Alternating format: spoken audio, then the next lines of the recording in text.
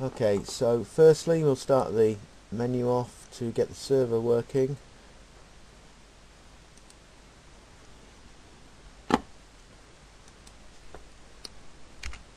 Type in the password. That's working. We now go to the start menu again and we run the Opensimserver.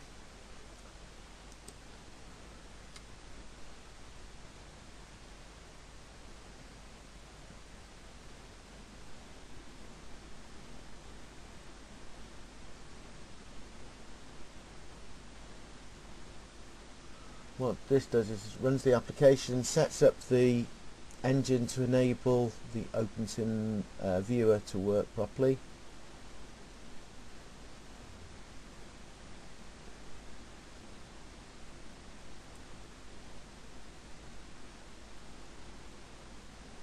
Takes a little bit of time.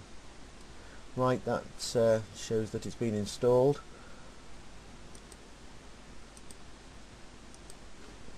Now go to the virtual school and hopefully we'll see things happening.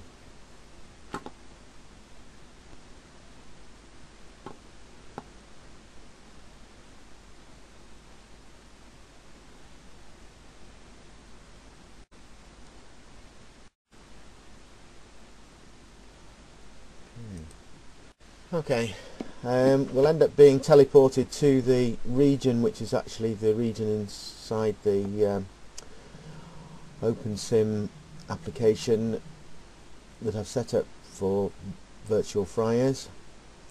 Unfortunately, the time of day is, as you can see, night time, so I'll set the clock and set it to midday. Now we've got that.